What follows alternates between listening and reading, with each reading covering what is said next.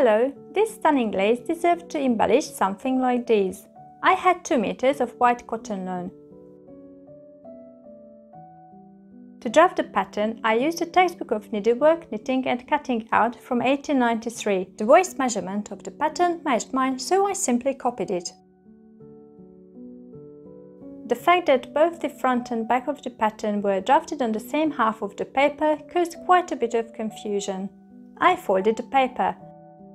I cut out the pattern along the lines of the back.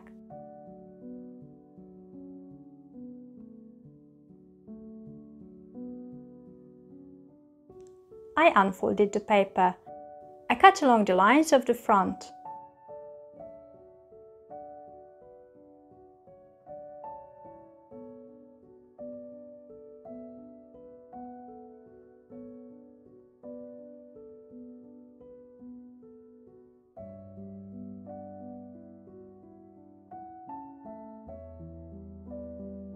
Of course, I didn't have such a huge sheet of paper, so I had to piece it. Then I decided I wanted to make my drawers with a yoke. I wanted an 8 cm 3-inch wide yoke, so I had to alter my pattern.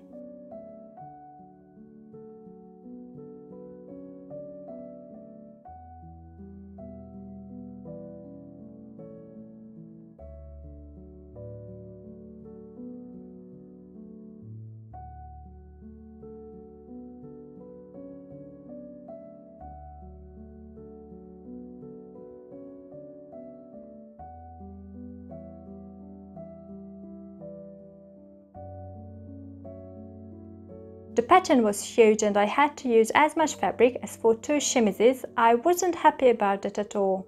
At first I sewed the legs. I made French seams. I started with running stitches wrong sides together.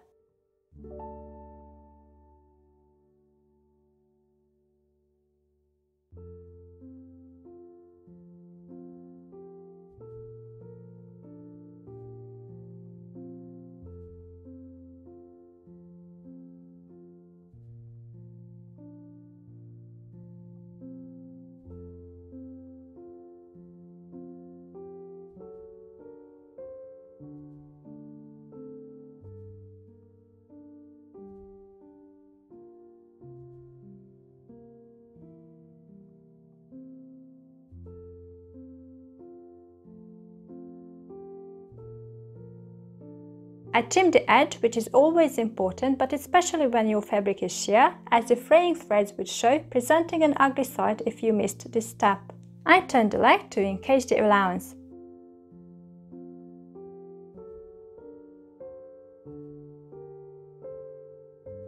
Then I sewed along the edge a tiny bit below the encased allowance. I alternated a backstitch and a running stitch.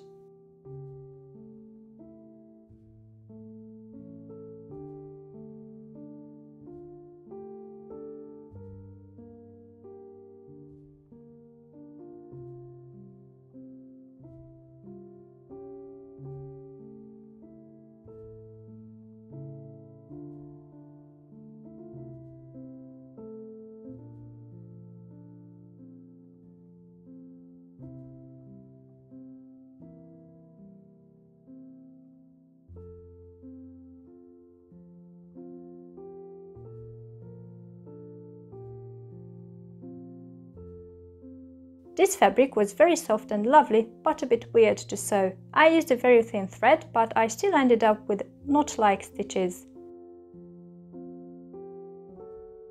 I sewed the center back and front.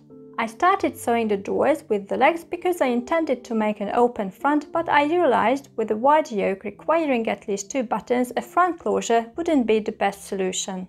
If you want to make closed crotch drawers, stitch the front and back centers first. Then you can sew both legs in one continuous seam. You can't do that so nicely with the centers. To draft the yoke, I followed the instructions in The Art of Dressmaking, published in 1803.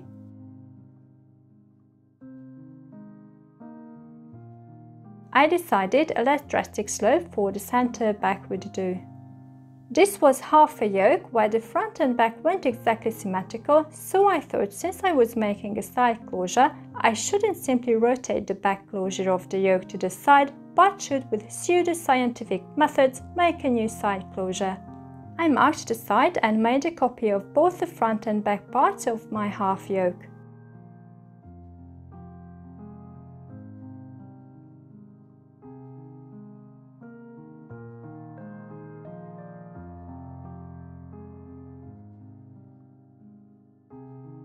I joined the new pieces to the respective ends of the half yoke to make a full yoke.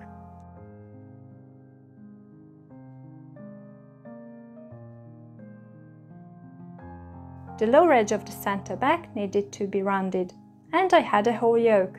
It dawned on me that the original pattern included overlap for the closure in the back, which I had to take out. I took 2 centimeters from each side, but I don't know why from the sides and not from the back and front. I was and still am very confused. When cutting the yoke from the fabric, I would add 2 centimeters to both ends. I didn't have much fabric left and this yoke was a shameful waste of fabric. I added 2 centimeters to both ends for overlap plus seam allowance. I marked the center front and back. I should have marked the side as well.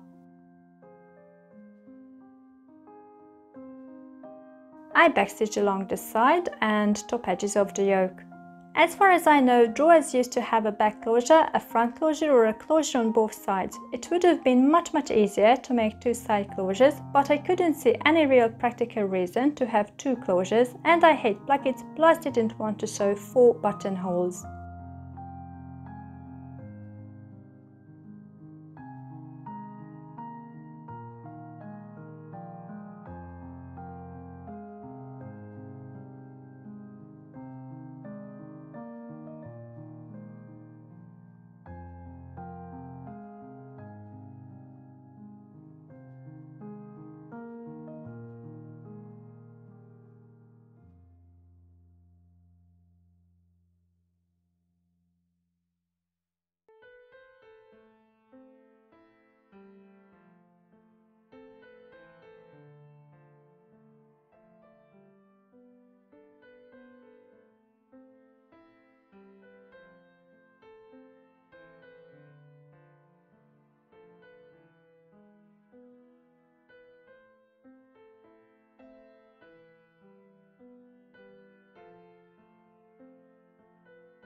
When I cut the drawers, I forgot to mark the sides and the place of the placket. It was more difficult to do it now.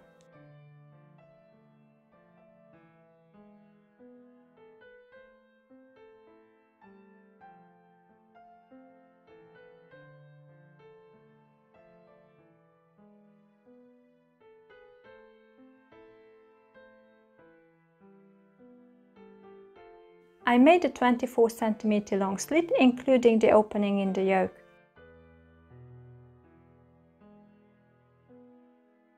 I cut a strip of fabric on the grain. I needed a 2 cm wide placket, but couldn't calculate how wide the strip should be, so I cut it really wide so that I could trim it to size later when I had more understanding of it. I opened the slit in the side of the drawers and basted the strip to the edge. I had to overcast the edge because it frayed too much and I had to make a very narrow seam.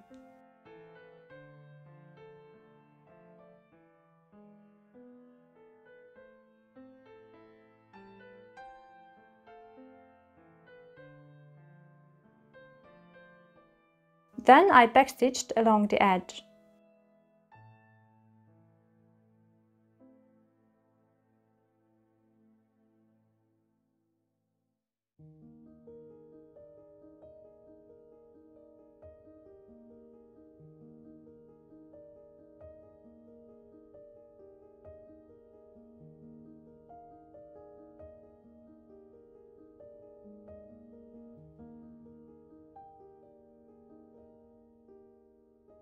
This is not the kind of placket drawers usually had, at least the antique ones I've seen. However, although I had made different kinds of plackets, I just could not understand how to make them anymore. I could remember this one, which actually is the one I hated the least.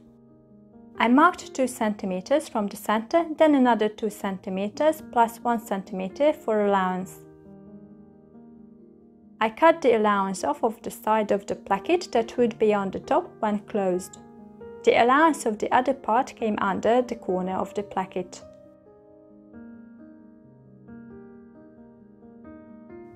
I folded the strip.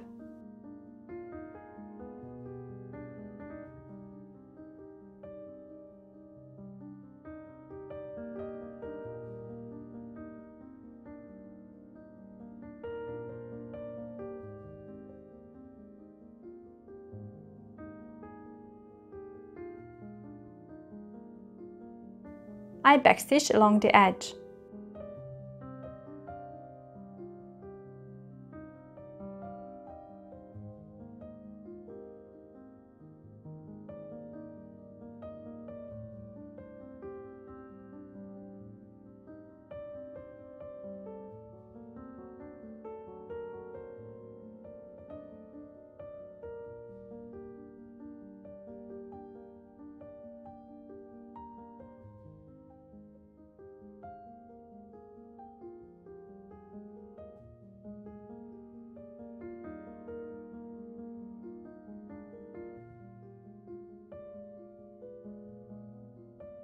The other part of the strip had to be stitched to the garment along both edges.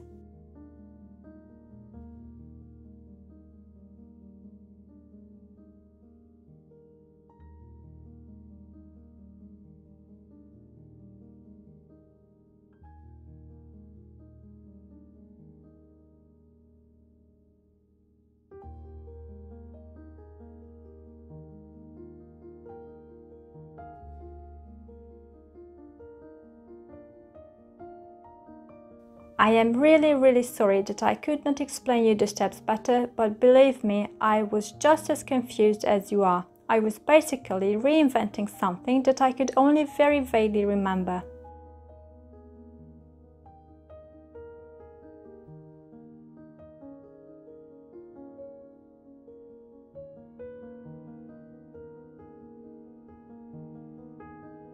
Now that the placket was ready, I clipped the allowance of the yoke. I was angry I had to do this because it shows through the sheer fabric and is ugly. I don't usually need to clip the allowance of the yoke, but here the curve was too drastic, so I had to. I sometimes cut the allowance really short instead of clipping it, but I was afraid the seam would stretch, so I didn't. I kind of regret it.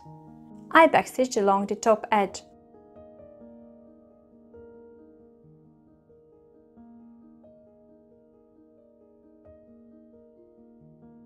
I marked the side too. I marked the other side of the drawers as well, which I had forgotten to do earlier.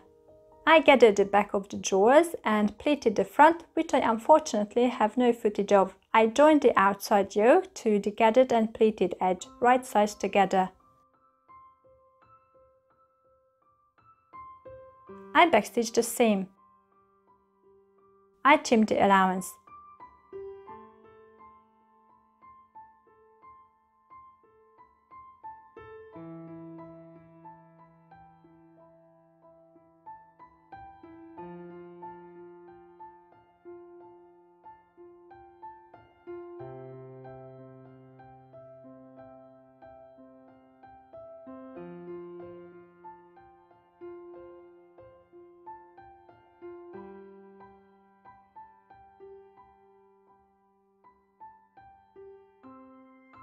I turned the edge of the inside yoke and basted it. I decided to cut the corners of the allowances off at the placket to reduce the bark.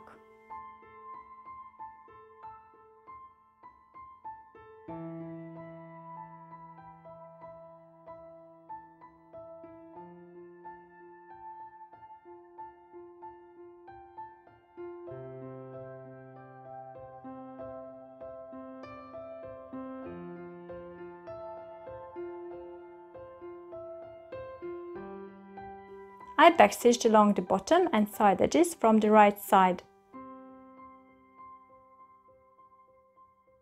To make the hems of the legs more easily, I used the width of my ruler.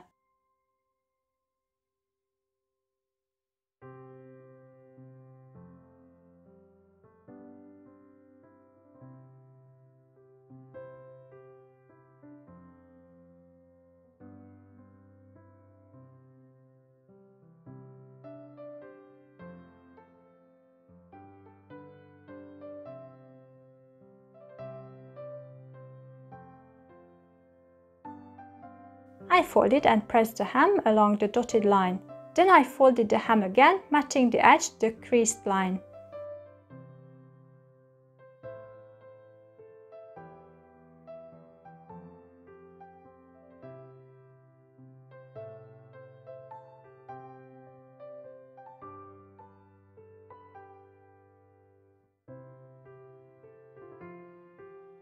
I trimmed the edges. I didn't trim them before using the ruler trick because I was afraid I might accidentally cut one of the legs shorter, in which case I would have had to struggle to make them the same length again. If I had trimmed one of them shorter by accident now, the creased hems would have been still in line. I used a half back stitch to sew the hem from the right side. The half back stitch is a back stitch that goes back halfway. I made longer stitches forward.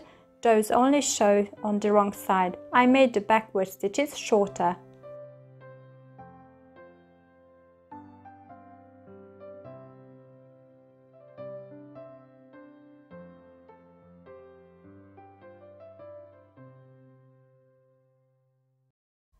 I think it's really decorative.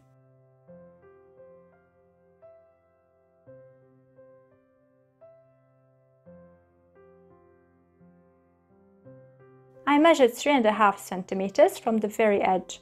I can't say the inches, I'm getting familiar with the imperial system, but it's difficult.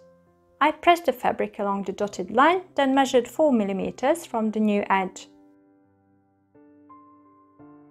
I sewed along this dotted line using the running stitch. I sometimes made the back stitch.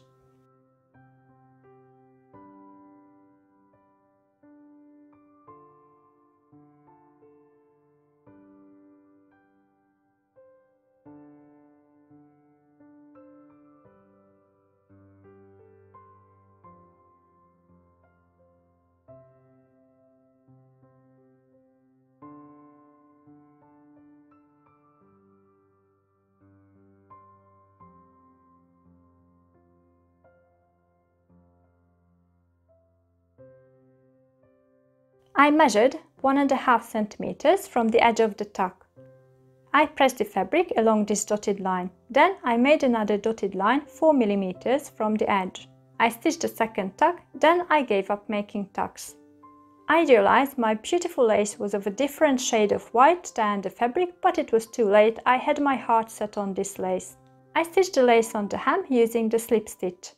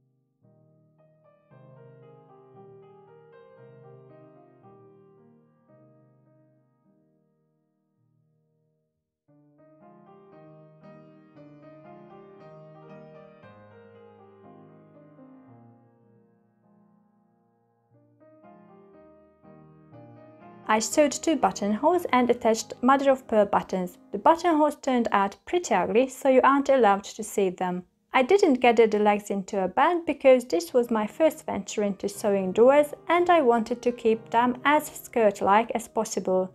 If I change my mind about the legs later, I can easily change the style by cutting off the hems and putting them back on gathered into a band. These drawers are rather long, which is my preference. If you enjoyed this video, like, comment and subscribe. Don't forget to click on the bell icon if you want to get a notification when I upload a new video.